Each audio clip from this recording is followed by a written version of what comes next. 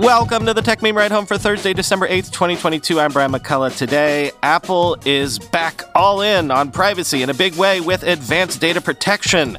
I'll explain. Did Sam Bankman-Fried also kill Terra and Luna? A look at those magic avatars from Lensa that everyone is using for their profile pictures all of a sudden. And the winner for the most post-pandemic product ever goes to Dyson. Here's what you missed today in the world of tech. This is a pretty big deal. Apple plans to launch advanced data protection, which will offer end-to-end encryption on iCloud backups, notes, photos, and more. It's going to launch in the US in 2022 and globally, including China, in 2023, quoting the Wall Street Journal. The expanded end-to-end encryption system, an optional feature called advanced data protection, would keep most data secure that is stored in iCloud, an Apple service used by many of its users to store photos, back up their iPhones, or save specific device data such as notes and messages. The data would be protected in the event that Apple is hacked, and it also wouldn't be accessible to law enforcement, even with a warrant. While Apple has drawn attention in the past for being unable to help agencies such as the FBI access data on its encrypted iPhones, it has been able to provide much of the data stored in iCloud backups upon a valid legal request. Last year, it responded to thousands of such requests in the US, according to the company. With these new security enhancements, Apple would no longer have the technical ability to comply with certain law enforcement requests, such as for iCloud backups, which could include iMessage chat logs and attachments and have been used in many investigations. The FBI said it was, quote, deeply concerned with the threat end-to-end and user-only access encryption pose, end quote, according to a statement provided by an agency spokeswoman. This hinders our ability to protect the American people from criminal acts ranging from cyber attacks and violence against children to drug trafficking, organized crime, and terrorism, the statement said. The FBI and law enforcement agencies need, quote, lawful access by design, it said. Former Western law enforcement and intelligence officials said they were surprised by Apple's decision, in part because the company had refrained in the past from rolling out such encryption settings for iCloud. The officials said Apple would sometimes point authorities to the iCloud as a possible means of collecting information that could be useful for criminal investigations. Last year, Apple proposed software for the iPhone that would identify child sexual abuse material on the iPhone. Apple now says it has stopped development of that system following criticism from privacy and security researchers who worried that the software could be misused by governments or hackers to gain access to sensitive information on the phone, end quote. Yeah, this is an interesting about face here. Why go all in on even the bits of privacy Apple used to shy away from, and why now? Well, let me share this thread speculating from Matthew Green on Twitter. Quote, first, Apple has spent years building the infrastructure to build end-to-end backup for iCloud. This means backup where only you and not Apple, hackers, or the government can access your own data.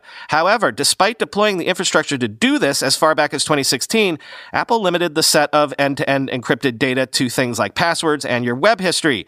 Your text messages, photos, notes, etc. were all accessible to someone who could get into iCloud. There was a speculation about why this was. Many people argued that there was a risk that some users might lose their data, forget their password, and for a company as big as Apple, this would be a huge number of complaints. But Apple wouldn't even let power users opt in. Reporting from Reuters claimed that the FBI had leaned on Apple not to enable this feature, which also makes a lot of sense. Note that both explanations can be partially true. I can't tell what's going on internally, but it looks like Apple has gotten over these concerns sufficiently to soon enable full encryption for iCloud backups. This will require users to opt in, and it will include a social backup feature in case you lose your passcode. Why is this a big deal? Because Apple sets the standard on what secure consumer cloud backup looks like. Even as an opt-in feature, this move will have repercussions all over the industry as competitors chase them. I want to give credit to Google and WhatsApp as well for deploying some of this end-to-end backup tech on their own.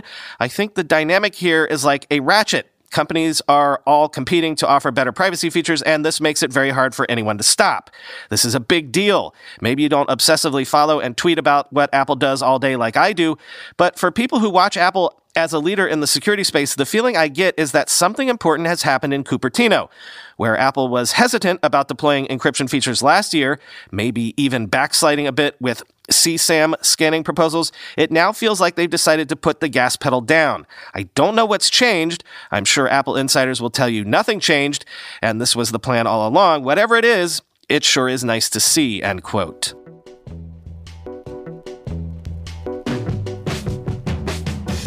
What if Sam Bankman-Fried was not just responsible for his own implosion, for the blow-up of FTX and Alameda, but also for a lot of other explosions, blow-ups? That is what U.S. prosecutors are wondering, as sources say they are investigating whether or not SBF manipulated Terra USA and Luna markets, thereby triggering the big cryptocurrency collapses back in May, quoting the New York Times. The focus on possible market manipulation adds to the legal storm brewing around Mr. Bankman-Fried. It is illegal for an individual to knowingly stage market activity designed to move the price of an asset up or down.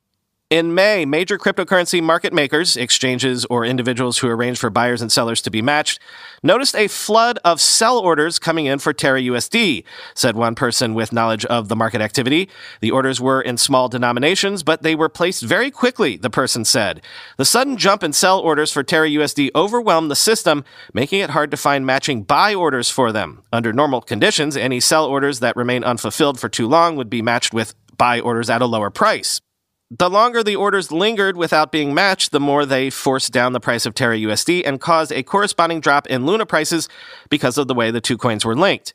The exact causes of the collapse of the two cryptocurrencies remain unclear. However, the bulk of the sell orders for Terra USD appeared to be coming from one place, Sam Bankman-Fried's cryptocurrency trading firm, which also placed a big bet on the price of Luna falling, according to a person with knowledge of the market activity. Had the trade gone as expected, the price declines in Luna could have yielded a fat profit. Instead, the bottom fell out of the entire Terra USD Luna ecosystem. The collapse caused more trouble in the cryptocurrency industry, sending several prominent companies into bankruptcy and erasing about $1 trillion in value from the crypto market. The ripple effects from the Luna crash ultimately contributed to the collapse of Mr. Bankman-Fried's business empire as well, end quote.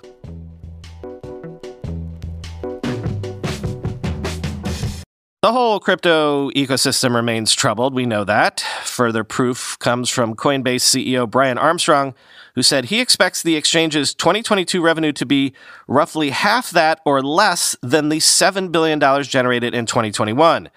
Quoting Bloomberg, the rapid downfall of FTX capped what was already a brutal year for the cryptocurrency industry, with speculators in retreat as prices of some of the most frequently traded tokens tumbled. Coinbase's shares have fallen more than 80% in 2022, and the company's third quarter revenue was about one-fourth of what it was during the last 3 months of 2021 when the price of Bitcoin peaked. Last year in 2021, we did about $7 billion of revenue and about $4 billion of positive EBITDA.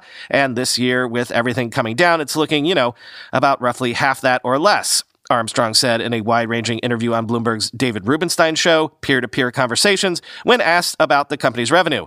In additional comments provided after the interview, a Coinbase spokesperson further clarified that they expect 2022 revenue to be less than half of 2021 revenue. Coinbase has previously indicated it may see a 2022 loss of no more than $500 million based on adjusted EBITDA, a measure of earnings that excludes certain costs like interest and depreciation. The company didn't previously provide a full-year outlook for overall revenue, but Armstrong's estimate is in line with the approximately $3.2 billion expected by analysts, according to data compiled by Bloomberg, end quote.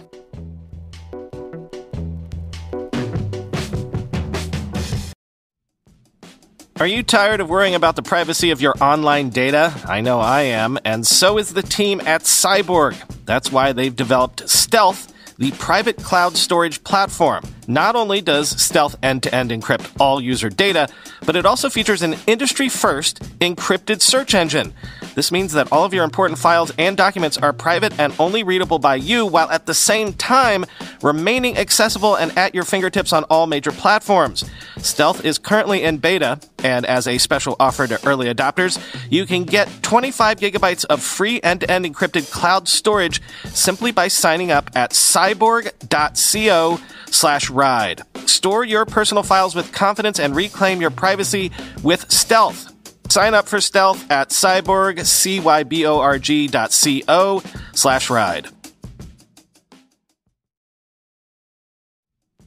Fellas, do you sometimes lack confidence in the bedroom? We've all had those nights where we get too nervous or maybe had too much to drink. But have no fear, RexMD is here, spreading cheer even when you've had a few too many. RexMD is FDA approved and the most trusted leader in men's telehealth. They have sponsored this episode to help you always be prepared. RexMD has made it simple, easy, and cost-effective to help all the men out there last longer and feel more confident in the bedroom. They've made the whole process so simple, there's no need to jump through a bunch of hoops to set up an embarrassing doctor's appointment to get your medication. With just a few clicks of a button, you can talk to a medical professional, create a personalized plan, and get the products discreetly shipped straight to your door within 2 days. They're also here to make sure you save big. Did you know Viagra can cost around $90 a pill? But RexMD has generic Viagra that's just as effective for as low as just $2 a pill. You'll be getting FDA-approved ED treatments at a 90% cheaper rate than the doctors. Yes, 90% cheaper. Act now to take advantage of their best deal yet by heading to rexmd.com/ride. Our exclusive deal will save you up to 90% off, where you'll only pay $2 per dosage. Starter packs of generic Viagra or Cialis are now available for our listeners to get started. That's rexmd.com/ride for up to 90% off. Give the gift of pleasure this holiday season with RexMD. Have you seen those so-called magic avatars proliferating all around social media? Well, let me give you the background on Prisma Labs, who is the company behind that Stable Diffusion-based image generation app Lensa. First, quoting the Washington Post, Lensa, a photo and video editing app from Prisma Labs, has been around since 2018, but its worldwide downloads skyrocketed after the launch of its Magic Avatars feature in late November, according to analytics firm Sensor Tower. The app saw 4 million installs in the first 5 days of December, compared to 2 million in all of November, shooting to the top of the charts in the Apple and Google app stores. Consumers spent $8.2 million in the app during that 5-day period, Sensor Tower reports. The app is subscription-based and costs $35.99 a year, with an extra charge of $3 to $12 for packs of avatars. Upload 8 to 10 photos of yourself with your face filling most of the frame and no one else in the shot, and Lensa will use the photos to train a machine learning model. Then the model generates images based on your face in different artistic styles like anime or fairy princess, end quote. Now quoting from Tech Radar. The app is freely available on iOS and Android. Opening it presents you with a $49.99 subscription offer that you can cancel anytime. I personally hate apps like this, ones that tease you with an incredibly cool feature but demand exorbitant cash payments up front. And like many other apps, the subscription offer is kind of a front. If you ignore it, the app immediately dumps you into the pay-per-play section, where you can buy anywhere from 50 to 100 AI-generated magic avatars for $7.99 to $14.99 without subscribing to anything. What's shocking to me is just the sheer number of people that are paying to have their images digested and then spit out as striking AI artworks. The FOMO is so strong here that everyone, even this now embarrassed reporter, is succumbing. My adult son spent almost $15 for a batch of images of his girlfriend. But what happens to the images we so willingly supply to it? How do we know, for example, that images we upload are not being used to further train the AI? I see no way to opt out of that possibility. I do have some good news, though. Even though Prisma Labs doesn't include a lot of what I consider necessary information in its app and didn't answer my questions directly, it did point me to a voluminous FAQ that does address some of these concerns. On the question of what Lensa does with our images, Prisma Labs writes that they're deleted from Prisma Labs servers once processing is complete. However, the FAQ also contains this language, quote, "We store avatars for as long as it takes to provide our users with the service.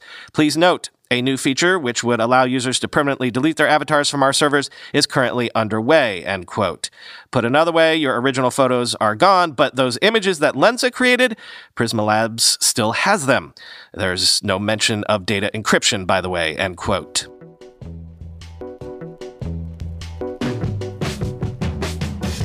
Finally today, would you wear this?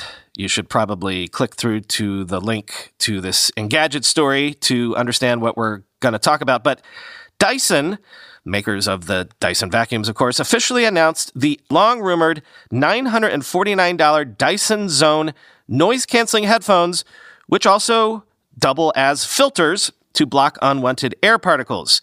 It's available for pre-order in March 2023. So imagine almost a halo-looking mask combined with headphones that have air filtration inside the mask.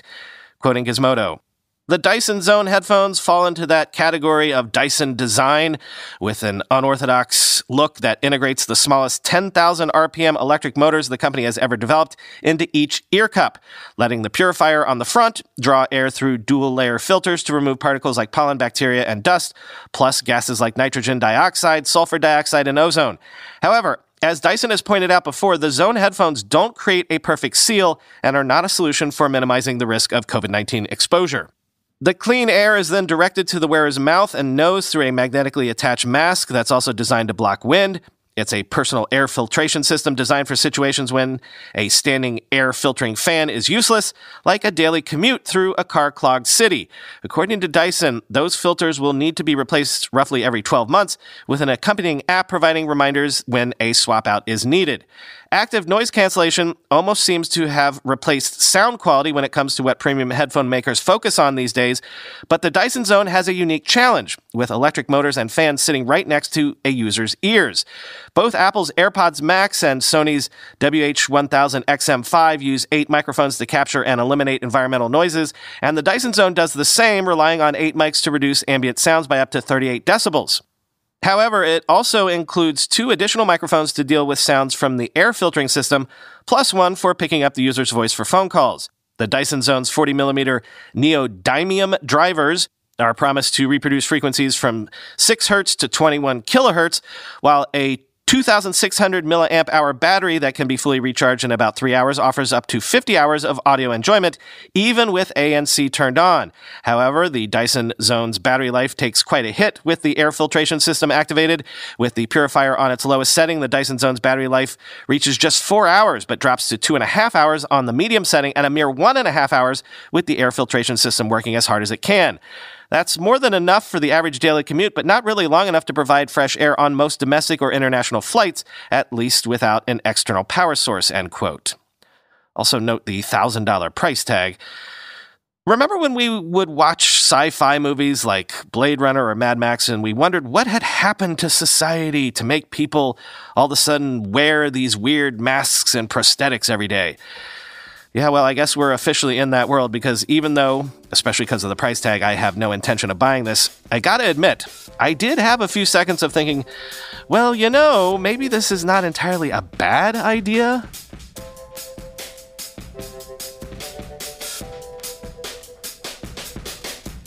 Chris and I are going to do our Twitter space this afternoon, a few hours after this episode drops. Sorry for the short notice, but it works better for our schedule this week. And who knows, maybe people who don't usually get to jump into these can jump in because of time zones, Gonna talk about the biggest stories of 2022, and we'll take some suggestions from the audience for what those are. Also, we'll prognosticate and make predictions about what we think we'll see in tech in 2023. Quick update on my TikTok experiment. The first video did well, 903 views, and I thought, okay, we're off to the races. Then the next video did 413 views, and yesterday's is stuck at 98 views. Actually having better luck with YouTube Shorts. Yesterday's video there got 806 views. Isn't YouTube more susceptible to keyword optimization? Anyway, maybe it's just like all social media, it's a crapshoot. I was checking out Turner Novak's TikToks, and some of them get a couple hundred views, some of them a couple thousand, and then one out of the blue will get like 41,000. I'd like one of those, please. Talk to you in a few hours on the Twitter space, and then tomorrow.